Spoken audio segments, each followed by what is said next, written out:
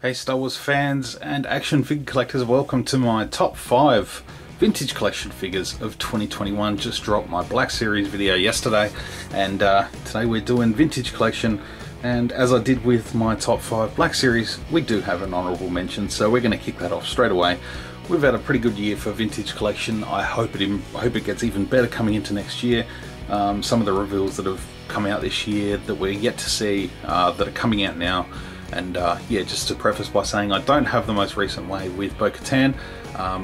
They're not due for release until sometime in January or February down here in Australia, so just got to be a little bit patient and hold out for them. So, and I'm struggling because I really want those figures, some of those new ones like Lobot. They look fantastic, really loving it.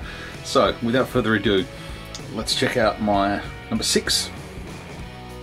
Honorable mention goes to Endor Luke Skywalker. I think this just feels like a good figure to put out. I finally picked up the last Endor Luke at Celebration in Chicago. It took me across the other side of the world to get it for a reasonable price. And then yeah, a couple of years later they released a new official version, which I did end up picking all 3, Luke, Leia and Han this year, which was really good. Loved collecting those again. Nice updated versions with good facial sort of paint. This one has a new head, pretty much using the same body as has been used with the last few Luke Skywalkers in the vintage collection, which I'm totally okay with. It's a great Luke, wide fix it. Only thing I am intending to change, I still haven't got around to it, is replacing the little elastic band that they've used here with the actual belt from the older Luke. So yeah, I'll get around to it one day. I'm just not too fussed. You know, the way I have him displayed with his hand holding the lightsaber in front, that's, you know, pretty much covering that up, so it's not a big deal for me. But yeah, had to throw this one in there. I thought he was brilliant. Looks great. Facial likeness is fantastic. A nice quick zoom in there. Check it out. Hasbro did a great job with Luke, so here's my honourable mention. Now we kick into top 5 territory. Coming in at number 5, we have Lando Calrissian, Empire Strikes Back. Now it only took about, what was it, 16 years, 17 years to get this one out from the previous release. That's a long time between figures, and yeah, definitely well deserved. Love me some Lando. Lando got a lot of love this year, which is great. You know, we've got a Black Series General Lando, we've got a re-release of General Lando in the Vintage Collection, and yeah, this one here, fantastic. Loving this. This is just such a good addition to the line, particularly with the release of the Cloud City Bespin Freezing Chamber, Cloud City Carbon Freeze Chamber, whatever it was called, which was very early this year, I think. Earlier this year, if not last year. I think it was this year. So with that being released, he was definitely needing a new Lando. So this one just turned out really, really nice. So I'm really, really stoked with Lando coming in at number 5. He absolutely deserves it. And yeah, coming in at 4th place, Boba Fett from Return of the Jedi. One of the best releases this year by a mile. Really well done. I did get the early version that doesn't have his little readout thing on here sculpted in. There were some updates later. I don't think I've ever seen one out in the wild as yet. So yeah, I'm quite content with this. It's not too much of a problem. Such a small figure, I'm not too fussy about the tiny little details like that, which, you know, otherwise, you know, this figure looks great. Great articulation, great posability. Helmet looks great. Jetpack's killer. Everything is fantastic about this figure. I really love it. If I could get one of those, if I ever see one with the actual sculpted in little readout thing there on his chest armor, I will pick it up. But if I don't, I don't feel like I'm losing out anything there, so it's fine. Really good figure, came on a really cool card. I did keep a second one. I had to keep one carded. I thought it was just too good. It was nice to see Boba on a Return of the Jedi card instead of the Empire Strikes Back one we've seen multiple times, no matter how cool that is. It was nice to sort of see something different. So yeah, Boba comes in at number 4.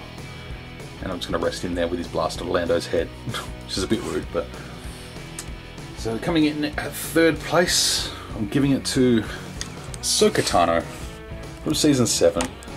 This was a really nice figure, really nice release.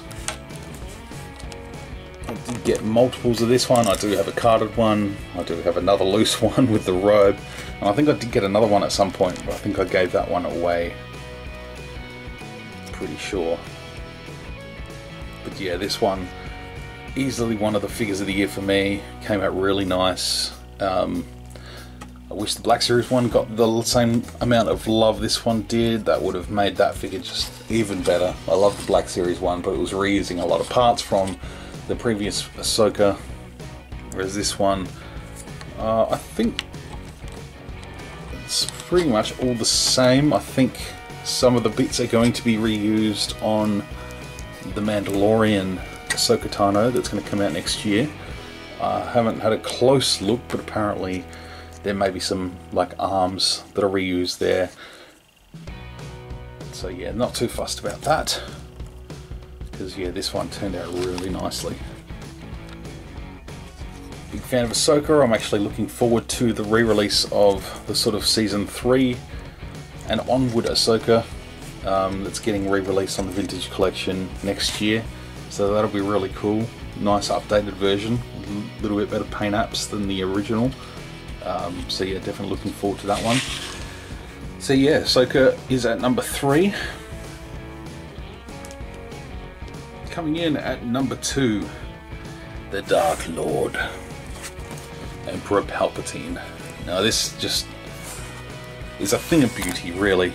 I wish I'd been able to get the sort of Death Star throne room set just to have the different head sculpt, but I'm more than okay with just having this one.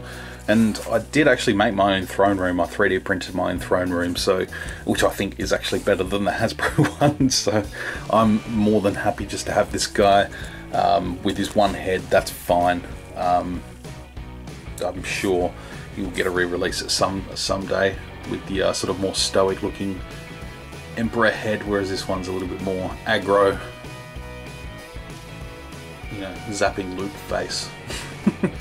But yeah, go back and check out my video. I did a 3D print of the throne room with the window, Palpatine's chair, some steps, some computer consoles, which I don't know that I did a video on, but yeah, really happy with how that turned out. So Palpatine, definitely one of the figures of the year in both scales. I think it was about time, long time coming for Palpatine.